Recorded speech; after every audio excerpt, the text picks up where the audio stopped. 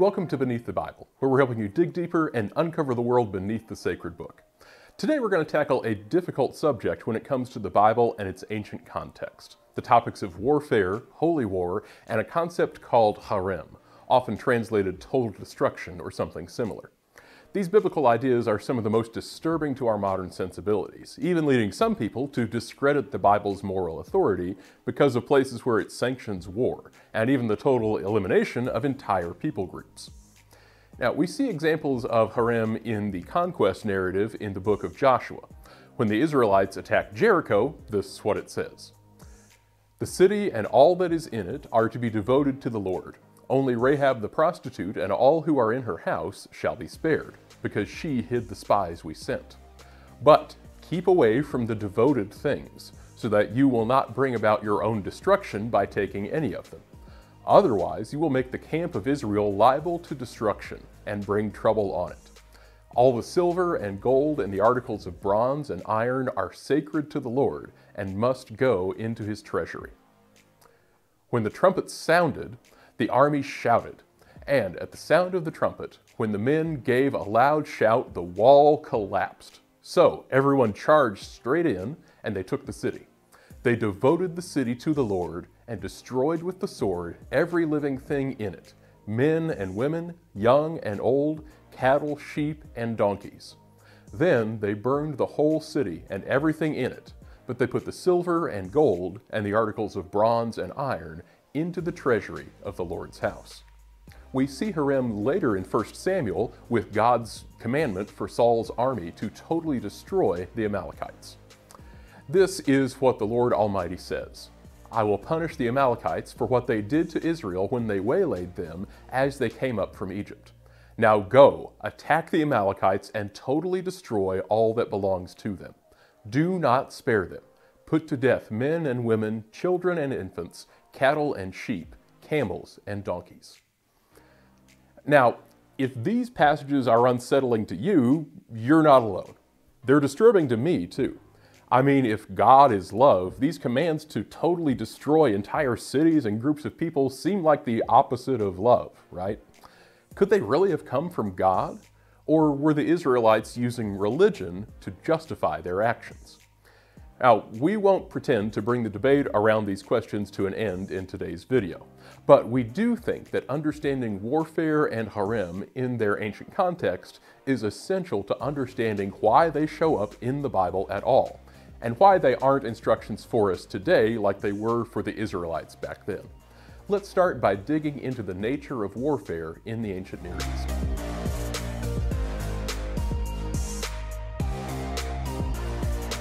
So first off, it's important to note that essentially all war in the ancient world was what may be considered holy war. That is to say, in the ancient world, the gods were always involved in war at some level or another. So at the risk of oversimplifying, we want to focus on the two main ideas around warfare in the ancient world, particularly as they relate to the world of Mesopotamia and Anatolia. But that's partially just because that's where we have the most data to discuss. So the first concept is the understanding of the role of the king and his relation to the gods. Assyria gives us ample data on this subject. In Assyria and in Anatolia and Mesopotamia in general, the kings were not deified. The kings were the servants of the gods, but they were not themselves gods. So the king of Assyria was the servant of the national god, Ashur. And in fact, in old Assyrian texts, only the god Ashur is given the title king, while the earthly human figure is called the governor of Ashur. This title is often written with the divine determinative, meaning the governor of the god Ashur, not governor of the city of Ashur. There's even a royal coronation ritual from early Assyrian history through at least the Middle Assyrian period that states the god Ashur is king and the name of the ruler in charge now is his delegate.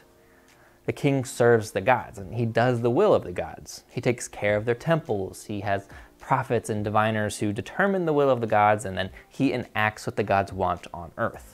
And the gods often want to enlarge the territory of the king. We have a Neo-Assyrian hymn dating to the reign of Ashurbanipal that essentially says as much. The king Tukulti-Ninurta I in the 13th century takes on the epithet Merapesh Mitzri, or enlarger of the territory.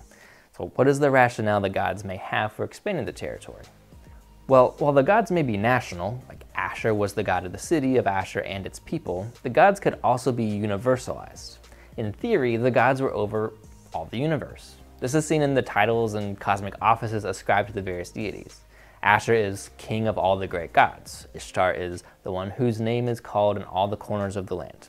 Shamash is the light of all lands. So if the gods were over all of the lands, then all the lands owed them proper recognition as servants of the gods. Foreign lands then existed in a state of rebellion against the gods. When foreign people withheld the tribute tax of Asher, they were insubordinate and lacked proper submission to divine will, the divine will the king was supposed to enforce. The divine will was to bring proper order to the world, and insubordinate peoples acted to disorder the world. Mario Liverani puts it this way: only the inner country, dependent as it was on the divine mandate, was a cosmic country where law and order, justice, and peace were to be ensured. The outer countries were a chaotic part of the universe, lacking the positive qualities of the inner country because they were unaware of, or worse, resistant to the supreme rule of the central and supreme god, Asher in the case of Assyria. So by extending the border, the king was turning chaos into order. He was engaging in an act of creation by further ordering the world. Kings like Tiglath-Pileser III, Sargon II, and Sennacherib draw on the language of the Enuma Elish and liken their enemies to the minions of Tiamat. They too are overcoming chaos and bringing the world further into being. Liverani adds, the conquest of the world added to the glory of Asher and the Assyrian king, but was also to the advantage of the conquered peoples who were finally inserted, they too, into the cosmos that was governed by divine rule. Warfare and expansion was a kind of civilizing act, bringing people from disorder to order and into proper relationship with the gods. The other rationale for war in the ancient world had a legal framework. War was like a trial by combat, but on a national scale. Relations between states, including between peers, but also between vassals and suzerains, were mediated by treaties and various oaths of loyalty. Deities often functioned as witnesses or guarantors of these formal relationships. Any breach between the parties could result in war, with the conflict functioning like a legal battle with the gods serving as judges. Remember, in the ancient world, the gods were often perceived as not omniscient or even fully just, so in their role as judge, they were just like human judges, with strengths and weaknesses rather than a perfect sense of justice. This legal framework for war is made clear in a number of ancient sources. In the epic of Tukulti-Ninurta, the eponymous Assyrian king is going to war with the king of the Kassites. The Kassite king at one point states, "Come to me in the battle of the servants. Let us establish the facts together. In that festival of battle, may the breaker of the oath not rise up. May they cast down his corpse." Battle was a way to determine who was right between the two. The gods would judge who was in fact in the right. The winner in combat would be the one who the gods had sided with. The Hittite king Marshili II alludes to this in a letter to a kingdom to his west, where he states, "Because I asked you for my subjects back, those who had come to you, and you did not give them back to me, and kept calling me a child and belittling me, come now, let us do battle, and the storm god, my lord, shall judge our case." Now, to go along with this idea that the gods, like human judges, could be swayed, people knew that the gods had wills and desires that certain parties triumph over others, just like human judges. Before battle, divination and various oracles were consulted to ensure divine favor in various military endeavors, because in either model of war, the gods determine the victor, so you should be sure to do whatever it takes to get divine favor. So again, this is a bit of an oversimplification, but in general, these are the two models for understanding warfare in the ancient Near East. It was either done on divine command to bring people into a properly ordered relationship with the gods and their representative, or as a kind of divine lawsuit where the gods were judges and the nations fought with the winner being the divinely appointed winner. This may work for the nations of the ancient Near East, but is this how the ancient Israelite kingdoms thought about warfare? So, when we look at the evidence from the Bible, we see that Israel and Judah generally had similar understandings of warfare as their neighbors, though there are a few distinctions. We also see that Israel's different literary traditions had slightly different ideas about warfare over time. Now, let's start with a history of Israelite warfare from the accounts set earliest in their history. The earliest wars of the people of Israel occurred during the time of Moses, so once there's an actual nation to do battle. In these conflicts, God is the primary actor. That there is a battle involving people seems to be kind of incidental. The battle against the Amalekites in Exodus 17 mentions going out to fight the Amalekites, but the whole narrative is about God and Moses. A few chapters earlier, at the crossing of the Reed Sea, we see God again as the only actor. As the Israelites enter the Promised Land, they are described as partners with God who fights with them. Jephthah recounts the conquest of Transjordan and says God gave Sihon into Israel's hands, and then Israel defeated them. This account of warfare is a bit more synergistic. God gives Israel's enemies over to Israel, and then Israel does the fighting. We see this in Numbers, where Og, king of Bashan, is given over to Israel, and the Israelites are able to defeat him. The relationship of God giving the victory and Israel achieving it is formalized in the oracle statements we see in places like 1 Samuel 23 and 2 Samuel 5, which are just two examples of the stock phrase, God will give them into your hands. In 1 Samuel 14, Saul inquires if God will deliver his enemies into his hands, but he gets no response. By the time of David, however, we see Israel and Judah's perspective on warfare coming much closer to that of their neighbors. Even before David became a king, he saw God as a judge with David as a plaintiff. We also see that in Absalom's revolt. After Absalom is killed, a messenger tells David that God has judged in David's favor. God is often discussed in terms of being a judge, and if he is a judge, it is natural to see warfare as a kind of divine lawsuit. We can see this in Psalm 35, for example. Undergirding all this is the idea that Israel was in covenant with God. God was Israel's suzerain, and the suzerain-vassal relationship meant Israel's enemies were also God's enemies, and Israel's wars were God's wars. It seems that, at least in the time of David, Israelite warfare was considered a kind of lawsuit, with God as judge determining the victor. This is the same way we see warfare conceived of by Israel's neighbors. We also see God portrayed as a divine warrior. He is strong and mighty in battle. God is David's great warrior. We see God is given the same kind of title of a mighty warrior that we see applied to David, to many of the judges, and to David's mighty men, all noted heroes and warriors. We're supposed to think of God in the same sense as these warriors. A common epithet of God is Lord of Hosts, or at least that's usually how it's translated. Scholars have suggested a number of other ways of translating it, like Yahweh the Mighty One, Yahweh Hosts of the Celestial Army, Yahweh Militant, Yahweh of Armies, and so on. Not only does God have titles of the divine warrior, but he was understood to go before Israel in battle and intervene in battle, as we see in 2 Samuel 5. The idea that God marched before the king in battle, as we see in this passage, is, like the lawsuit motif, one that is common in the ancient Near East. So, to summarize a bit, in ancient Israel, the people of Israel were in a covenantal relationship with God, who acted as their suzerain. As all Near Eastern international relations were mediated through such legal relationships, we can see Israel's idea of warfare being framed in terms of a divine lawsuit, with God serving as judge. We also see God is thought of as a divine warrior who fights on behalf of Israel, particularly on behalf of the king. In the earliest part of Israel's national history, the warrior God fights entirely on his own on their behalf, as at the Reed Sea. The Israelites understood the outcome of war to be in the hands of God, so they often inquired if God would deliver their enemies into their hands. So, ancient Israel's ideas about warfare really weren't that different from those of their neighbors, except, it seems, for one idea, the Herem, or so-called holy war.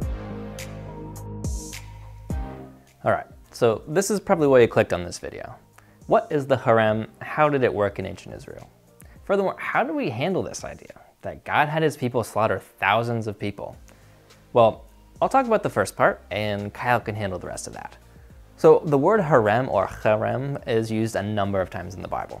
The term is used to refer to things not appropriate for common usage, either because the item is devoted to God or because it is an abomination and allotted for destruction. Those probably seem like two very different concepts, but we'll talk about how they're related pretty soon. So in Leviticus and Numbers, we see that things like fields or first fruits can be devoted to God. They can be Herem. At that point, when they are designated as Herem, they belong to God and are not for common use. The consequences for transgressing this ban are severe. Achan does this after the conquest of Jericho in Joshua 7 by stealing some of the plunder that was dedicated to God. He is put to death because of his transgression of the ban, taking what belonged to God. But this isn't really the usage people tend to have a problem with. The problem comes with the second usage, because we also see people and animals are Herem when they're allotted for destruction. In the Bible, when the term Herem is used in the context of warfare, it appears overwhelmingly in what we call Deuteronomistic literature. These are books that share a common theological perspective found in the books of Deuteronomy, Joshua, Judges, Samuel, and Kings. And even then, the concept is almost entirely absent from Samuel and Kings. That means we have this phrase mostly used in relation to warfare in a couple of books that deal with Israel's entry into the land. The Herem War seems to be isolated to this period of initial conquest. Now, I don't have time or frankly the energy to go review here all of the academic literature on this because it is extensive. That's in part because there are differences of opinion on some of the shades of meaning in the usage of Herem in these texts. There are a few ideas that I think are worth discussing though, as they are relatively recent and are either the most nuanced or include the most relevant data in their research. The first is the work of P.D. Stern. Stern's book, The Biblical Herem, has been criticized, I think fairly, but his study is nuanced and in-depth and currently seems to be the standard from which current works begin. If you want to work on the idea of Herem in the Bible, you gotta deal with Stern in his book. What Stern argues is that Herem is used in reference to the idea of a cosmic struggle between chaos and order. Two forces we see at odds with one another throughout the Bible, going all the way back to the creation accounts in Genesis. Herem is an extreme order in response to chaos. Stern simply states the term Herem is in a matrix of terms having to do with the struggle for land and an ordered existence. But he sees the fullest expression of the Herem at Jericho, which is symbolic of Israel's first entrance into the land, the initial act of conquest which begins the new ordered life of Israel in the Promised Land, where the chaotic foe is not cosmic, but the inhabitants of the land, or the Canaanites. The ordering of creation in 7 days is kind of echoed in the 7 days of walking around Jericho, and in a sense link the two as both creative and ordering activities. It's also notable that the term is used in Deuteronomistic literature, and while these books recount events of the settlement period, the literature itself was not initially written until the late 8th century and into the 7th century. And that was also a time when Judah, where the Deuteronomistic literature was written, was facing quite a few external threats. They were facing their own chaos, threats to their ordered existence in the land. It wasn't the Canaanites who threatened their ordered life, but the Assyrians. It seems natural that in this period, ideas of Herem would become a pretty potent martial concept. Stern sees the Herem as a particularly Israelite phenomenon, but others have highlighted how this is not necessarily a primarily martial idea, nor primarily Israelite. Instead, it's been suggested that Herem could be a generally West Semitic idea that related to gift exchange. It would not primarily be a kind of warfare, but a concept of devoting items as gifts. The second assertion is that this is not an exclusively Israelite phenomenon, and this is increasingly clear. The term is used in the Mesha stela, and we have a whole video on that artifact you can check out here. And in that text, we see Mesha say, for example, he took Nebo, an Israelite settlement, said, 7,000 men and women, both natives and aliens, and female slaves, I devoted it to Ashtar Chemosh. This is a 9th century inscription, and that date's not really in doubt, which puts this concept of the Herem or ban within the 9th century and predates the composition of the Deuteronomistic history. That is to say, while the Deuteronomists may have used this concept, it did not originate with them. It isn't something that was developed as part of the Deuteronomistic theology in the 7th century and beyond. It is an idea that existed within the West Semitic world by the 9th century, and we may surmise it originated much earlier. In fact, some scholars suggest that Herem is just part of a much larger literary topos, which includes receiving an oracle, departure, battle, capturing a city, killing its inhabitants, Herem, and looting the city, and then possibly the construction of a cult shrine. Lauren Monroe also points to a Sabaean text which mentions Herem. The excitingly named text RES 3945 is from the Kingdom of Saba in what is now Yemen. It's not clear when the text dates to, with different scholars offering different rationales for various dates, but the 7th or 8th century is kind of in the ballpark. And the text has one mention of something being Herem. It states, "But the city of Nashan he forbade to be burnt, and he instructed him to destroy his palace, a tribal name, and his city, Nashan, and imposed on Nashan a tribute for the priests, and he gave command concerning those of Nashan, whose dedication to the gods was allotted so that they were killed, and he instructed this other tribal name, and Nashan, that Sabaeans should settle in the city, Nashan, and this tribal name, and Nashan should build a temple for another tribal name in the midst of the city, Nashan." Now, this is a usage of the same root of the Hebrew word Herem. These words seem to be related, but there the usage is not clearly linked with any kind of holy war or even any kind of divinely sanctioned war. This has a more profane usage. Laura Monroe has suggested then that Herem is not primarily cultic in nature, but has a much wider usage in the context of people, land, and their gods. In Israel, that relationship was expressed in a covenant. She suggests that this idea is deeply rooted in Israelite tradition, not a 7th century innovation, and that it is inextricably linked with the development of Israelite collective identity and state formation. Herem for Israel and other nations is invoked only when a new people are being established in a new land. Monroe notes that the building of a cult installation is a culminating event after conquest. Both the building of a cult installation and imposition of the Herem serves as expressions of the integrity of the relationship between a people on its land and the God from whom that land was granted. Guarding this exclusive relationship through the enactment of Herem constitutes an assertion of collective identity both internally and externally, with the surrounding nations as witnesses.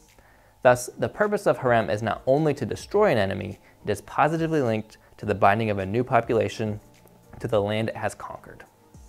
Now, I don't know that Monroe's idea and Stern's are entirely mutually exclusive. I think it's possible that the process Monroe outlines could have been envisioned in terms of order overcoming chaos, which Stern advocates. It seems to me that how this idea was envisioned and how old a tradition it is isn't clear and probably won't be clear barring the discovery of more data, which can give some more insight. But as it stands, Herem does seem to be an old tradition wherein people eliminated the former inhabitants of a land and established themselves in the land with the assistance of their god. This may have been conceived as an overcoming chaos and establishing order. Being established in a new land may have been thought of as a kind of creation, especially as establishing cult sites seems to be a common feature of creation accounts as well as the practice of Herem.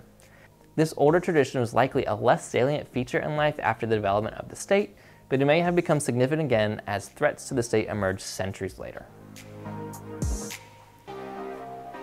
Well, hopefully you now have a better understanding of warfare and the concept of Herem in the ancient world. But that may still leave you with the question, how does all of this justify God's commands for the Israelites to wage war and execute Herem against their enemies?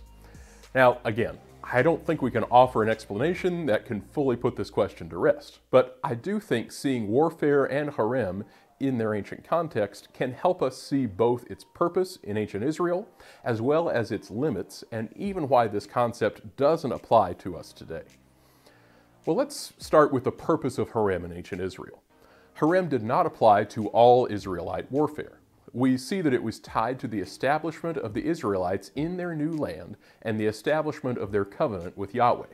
It created a place in which they could live their lives according to Yahweh's cosmic order. It seems that the only way to do this was to eliminate every trace of the old inhabitants of the land who represented a disordered way opposed to Yahweh. Not only all people, including children, but livestock and presumably any cultic sites. We can see a practical purpose for this. If you're going to establish a new way of life, anything from the previous way of life has to be eliminated completely, or the people will be subject to falling back under the influence of old ways. And it's for this reason that Herem relates to both destruction and devotion. In order for the Israelites and their new homeland to be devoted to God, everything already in the Promised Land must be destroyed. The things that cannot be destroyed, like precious metals, must be devoted to Yahweh rather than to the gods of the Canaanites. In the Israelites' understanding, the land, its inhabitants, and its resources were all subject to Yahweh already. So Yahweh had the right to command the Israelites to do with them as he pleased. Israel would have understood themselves as acting on God's behalf to bring order to a disordered land that was in rebellion against God. Herem was a condition of establishing God's covenant people in the land that God had promised to them. So, all of that makes sense in light of what we know about the way warfare was carried out in the ancient Near East. But that still leaves us with the more pressing and immediate questions about how or if these passages can provide any sort of guidance for people of faith today, or if they invalidate the moral authority of the Bible entirely. Now, again, I won't pretend to provide a definitive answer, but I can tell you how I think about these issues in light of history, as well as the arc of the Bible through the New Testament and Christian theology. I think we can start with the limitations of Herem and how that limits the application of this concept for us today. Herem was not normative for Israelite warfare. It was the specific command of God in a specific time and place for a specific purpose. It wasn't meant to be applied as a general principle by the Israelites, and it especially wasn't meant to be applied generally by us today. Any attempt to identify modern peoples as enemies of God who are devoted to destruction is far out of bounds in light of the historical realities of Herem and Israelite warfare. These are commands of God that I believe are bound to their ancient context and no longer apply to us today. And I believe that because I believe that in the culmination of Israel's establishment, Jesus came to teach all people a different way of life, a way to live without enemies. Jesus teaches us not to conquer by force, but to overcome evil with good.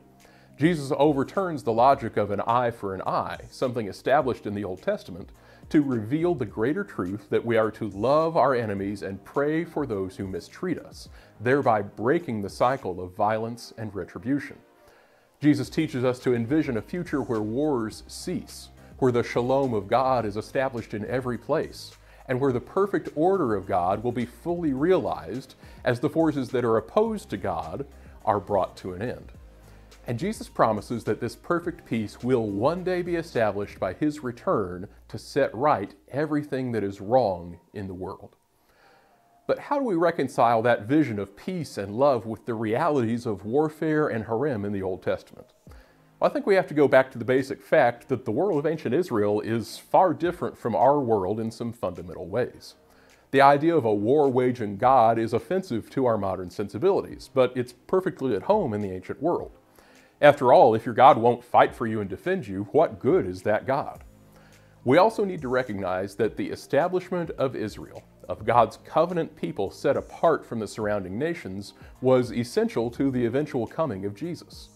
God seems to have worked within the frameworks of ancient peoples to bring about God's eventual plan for the salvation of the world and the establishment of God's shalom forever. It also seems that even in ancient Israel, the Herem command was not carried out completely. Pockets of Canaanite peoples and culture persisted even after the establishment of Israel, so it seems that their total destruction never became reality. And that proved problematic for Israel. The worship of Canaanite gods was a constant temptation, pulling Israel away from unwavering faithfulness to Yahweh. Now, this same temptation to unfaithfulness caused the concept of Herem to resurface in later Israelite literature, written as Israel was first divided, then facing existential threats from the great Iron Age kingdoms. Israel looked to its history for answers on how to deal with its present reality, and it found them in these accounts of unwavering obedience to Yahweh, such that anything outside of Yahweh's ordered cosmos was devoted to destruction. Now, that doesn't tie together all the questions of how this destruction of life and property could be justified in God's name, but I do think it gives us a helpful application for today.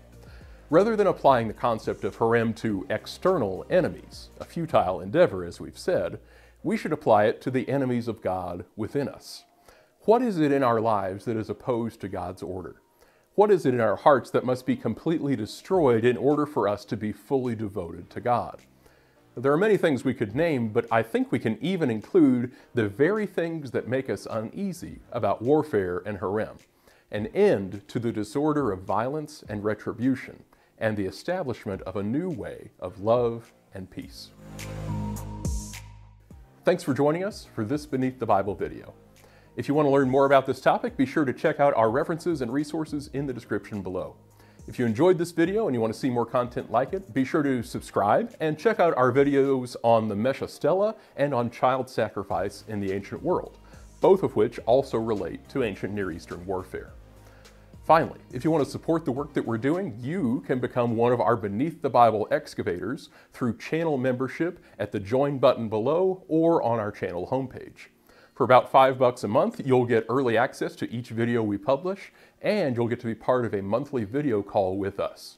If you learned something new today, take a minute to share this video with your friends. And until next time, keep digging.